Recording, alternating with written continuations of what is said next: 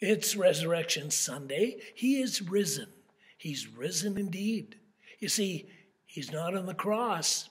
He is not in the grave.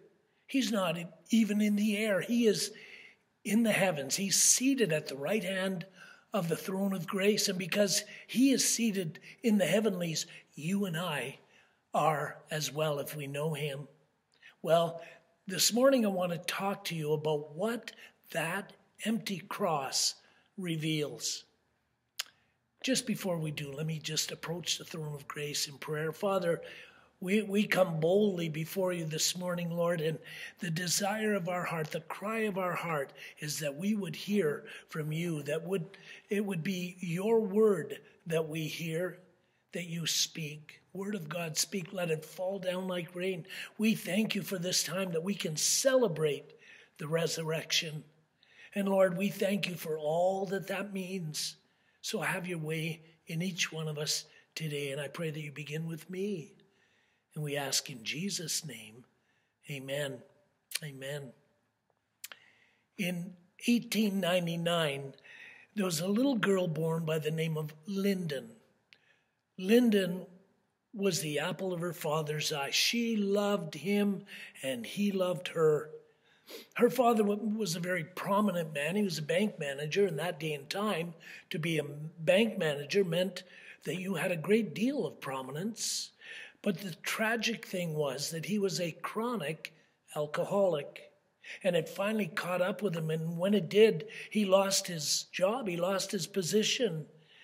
And with it, he lost a great deal of his self-respect. He nearly lost his wife and his 3 little girls. And Lyndon, as sometimes children will do, began to make up stories that she would tell her younger sisters. You see, in some way, some children are able to make up stories, make up fantasies, if you will, that help them cope with the chaos that happened in their lives. Well, she made up this story of a lady who came to their house and turned everything around. This lady came and changed that which was unchangeable. She came and she repaired what one would think would be irreparable.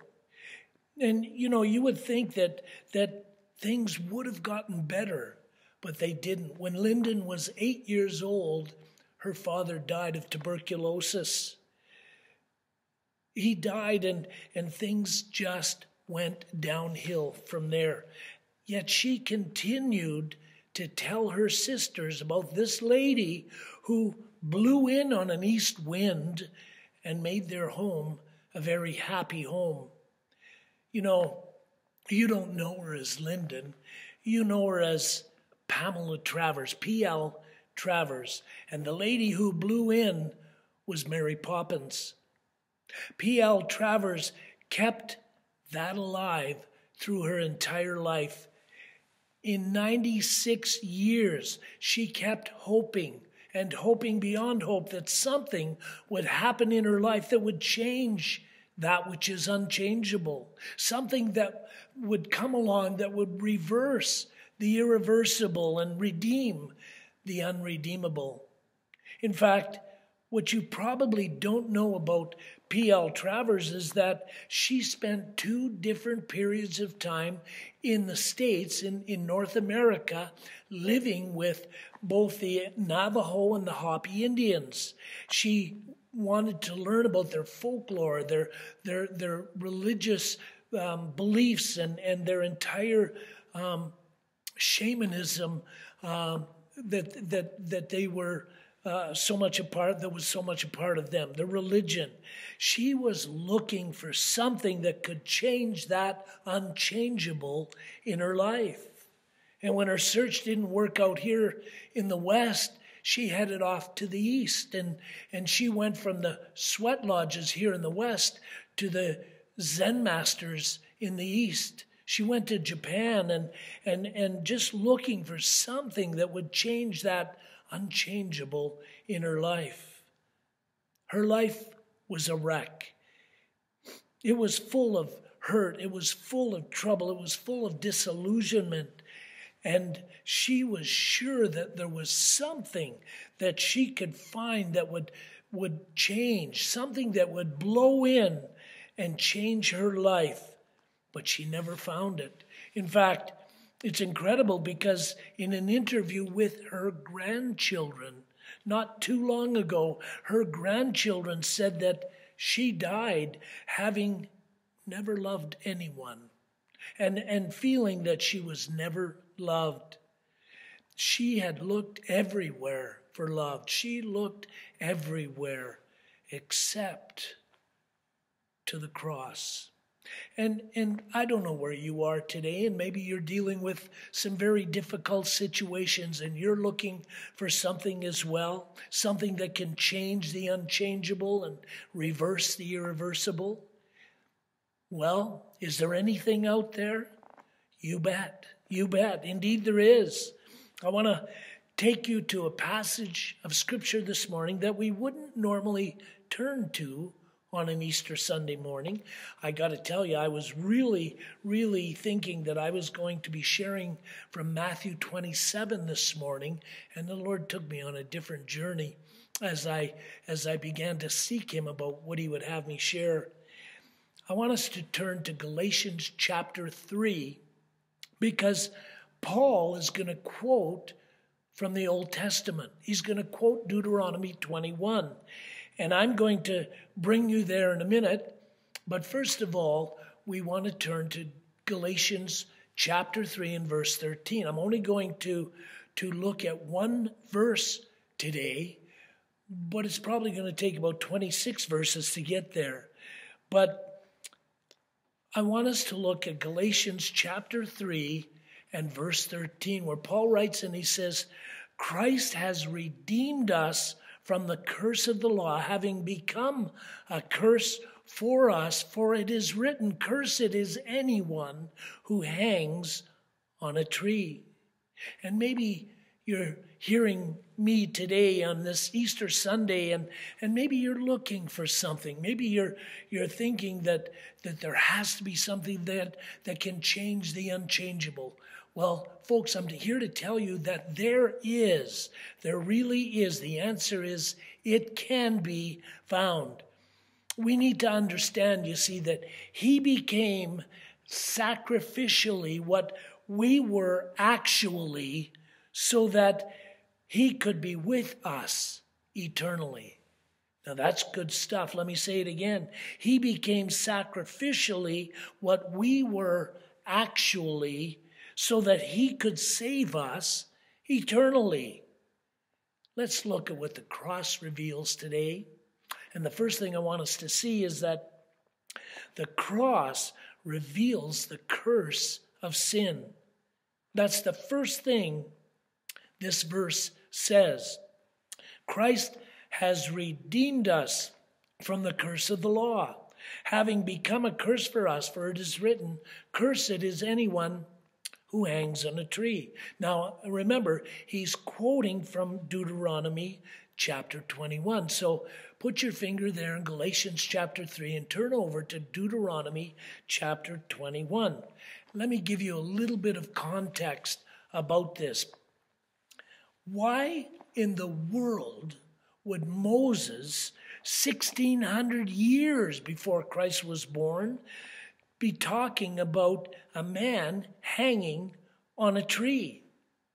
Well, while you're looking up Deuteronomy chapter 21, I want to tell you something first. I want you to know that that sin does something. We never think about this, but listen to this. Sin blinds every one of us to the existence of sin itself. Did you get that? It blinds us to itself.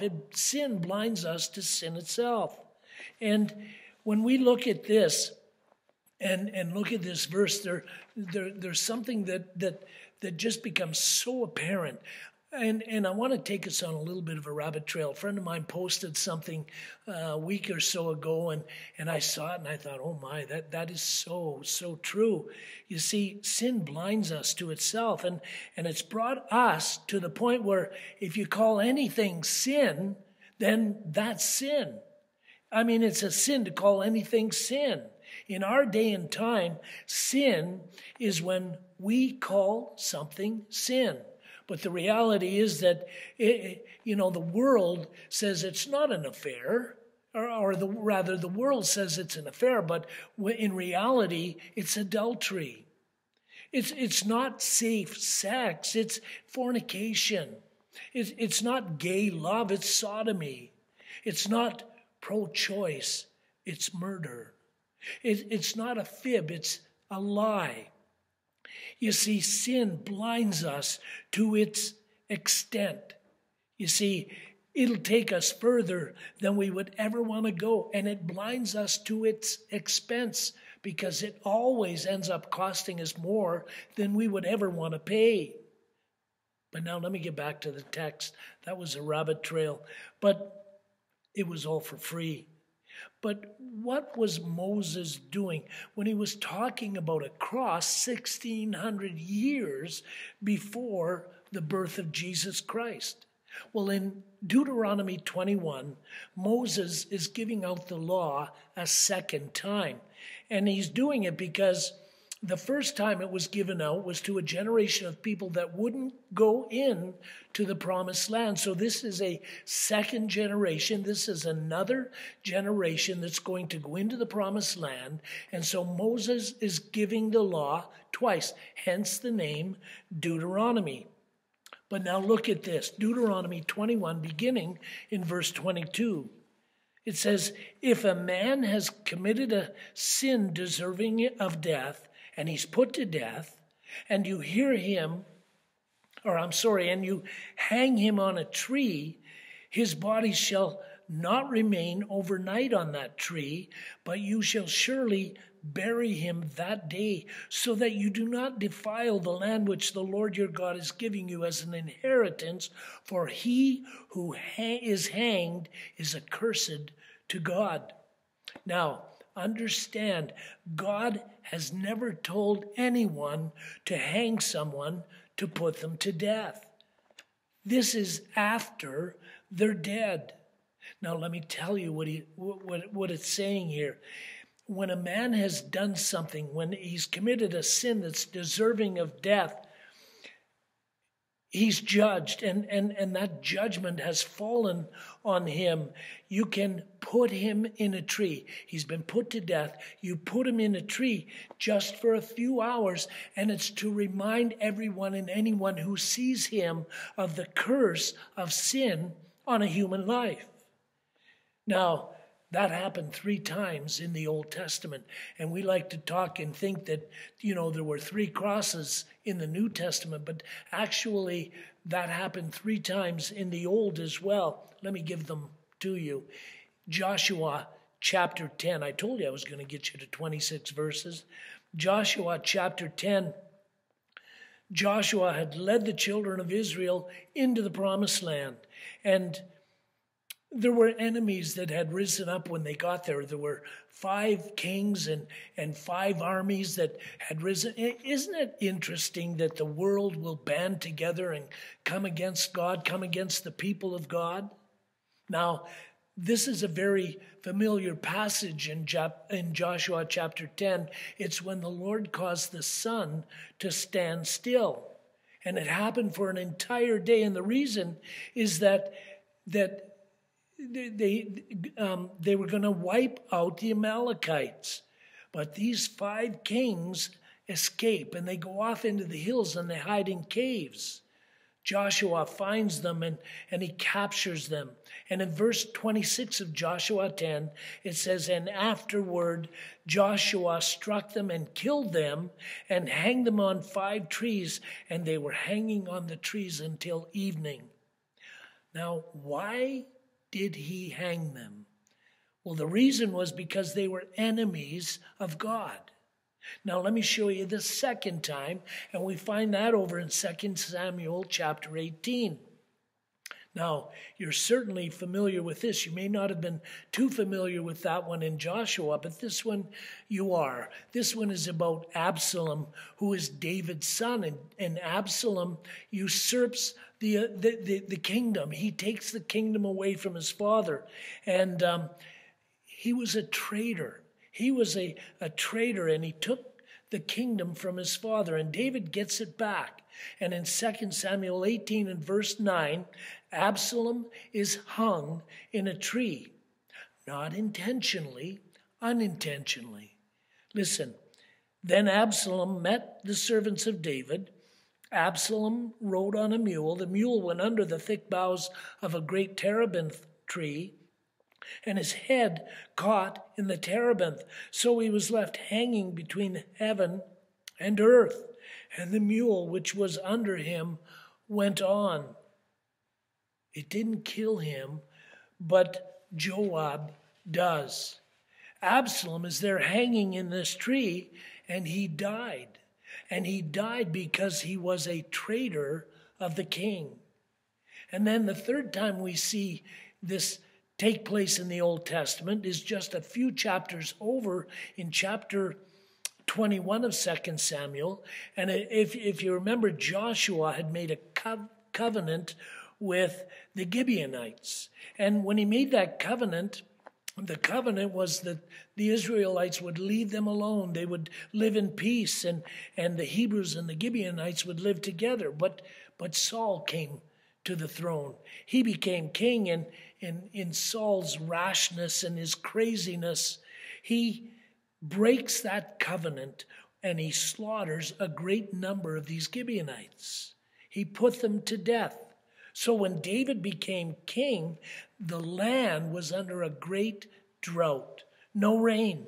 And David begins to cry out to the Lord to find out why. He needed to find out why the Lord was holding back the rain. And God tells him that it was because there were those who had broke the covenant with the Gibeonites. And so David took the ones who were involved in that, and this is what it says in verse 9 of 2 Samuel chapter 21.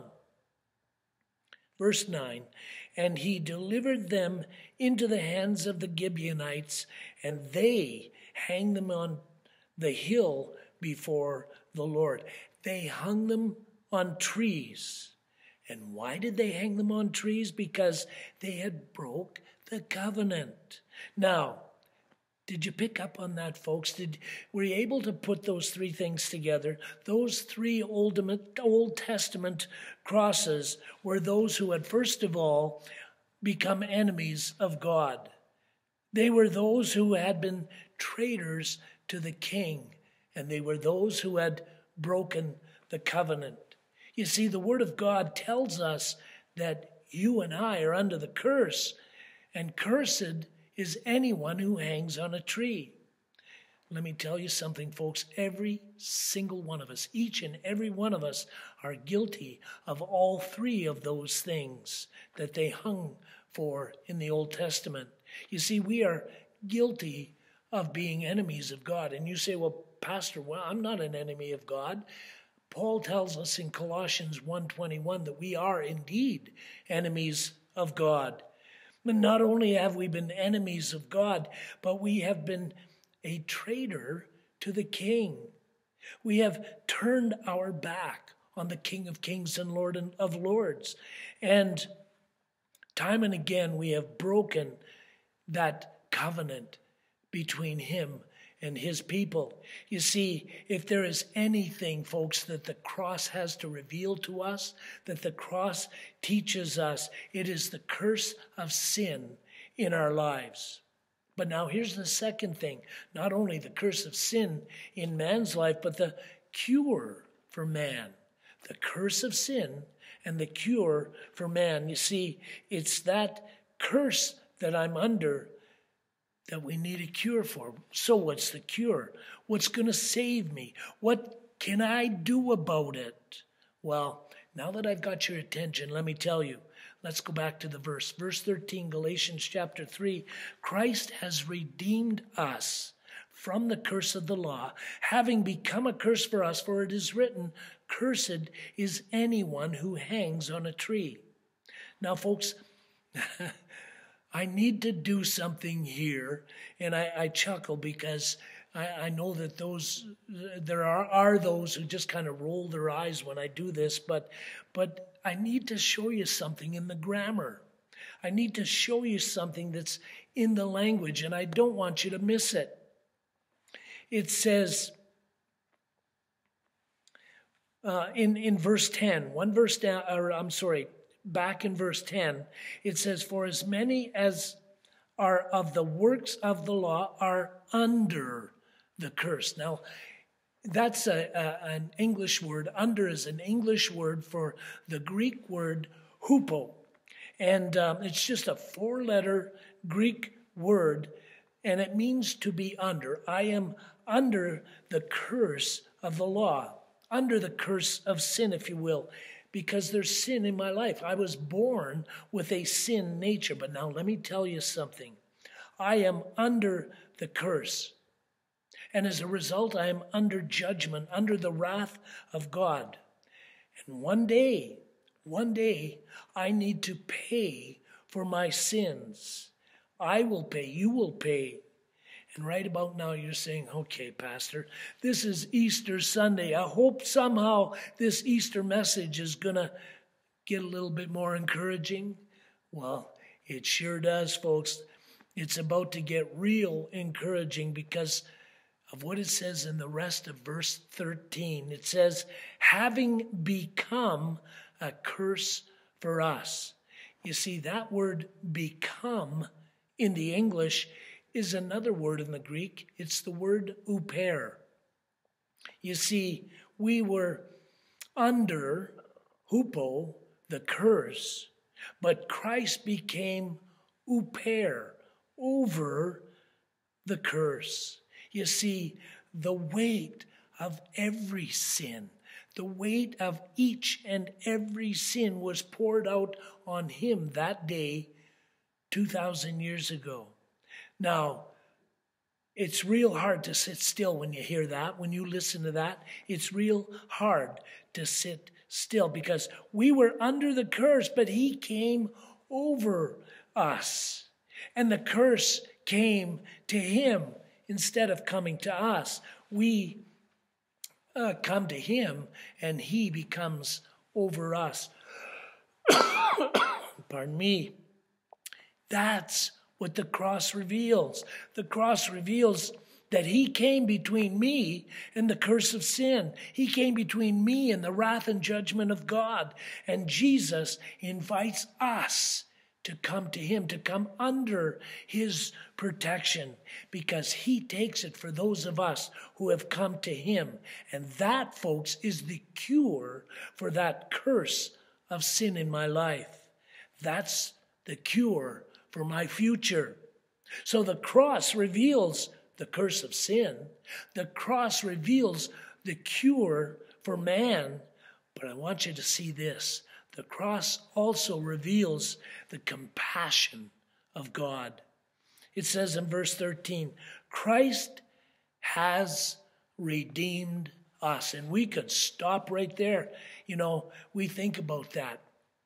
Redeemed is the word I want to focus on. You know, we talk about that, but we never really get the real picture of it. Listen to the word, exagorazo. Exagorazo. Ex is out of. Agora is the marketplace. And that's literally what it means, is that Christ went down into the marketplace and he bought us out. He bought us out of where we were.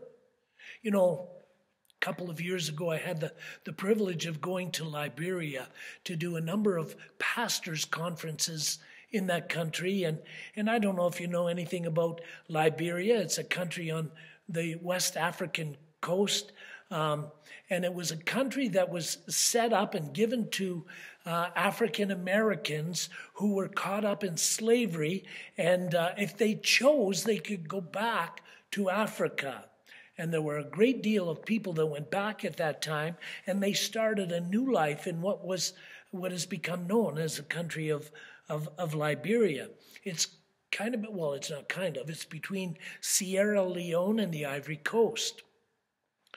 And it had somewhat of a peaceful history until a man by the name of Samuel Doe came along, who took over in a military coup, and he ushered in a decade of military rule. And then in 1989, another guy by the name of Charles Taylor came along, and he launched a rebellion against Doe's regime. And there was a period of peace, and then again, civil war broke out, and it ended up in Taylor being taken to The Hague and charged and going through a court for war crimes. But I tell you all of that to say this: that nation has had a cloud over it, just a darkness over it since they left the U.S. beginning in 1822. Right up until now, they've been, under this cloud of bondage and slavery in their minds. You see, from the slave markets to the South, to the freedom of their own country, their own nation, and then back into bondage with a dictator, then a period of peace, and then back into bondage with a dictator. They went from freedom to freedom to bondage time and again, and it just left a cloud of darkness. There is an oppression there that you really have to go and see to believe until you meet a believer. And when you meet a believer, the difference is night and day. They have been set free. Set free. That bondage is where I was, where you were. When one day the Savior broke through the crowds, and he came and he looked at that slave block, and he saw me chained with chains of bondage and sin and owned by Satan. And the master looked and he said, I'll buy him. I'll buy him with my blood. Take those chains away. Put them on me. Put them on me. Put them here. You put me here and put him there.